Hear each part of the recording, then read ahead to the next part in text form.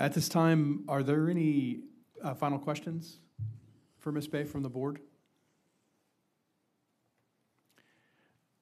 Ms. Bay, is there anything that we haven't asked you that you think would be valuable for this investigation? No, not at this time.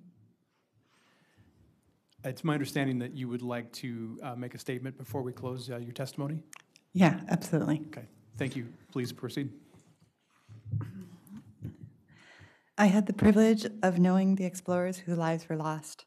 Stockton, PH, Shazada, Suleiman, and Hamish. And there's not a day that passes that I don't think of them, their families, and the loss. It's been a difficult year for them and for all of us. I would also like to thank the board for the work they've done and continue to do.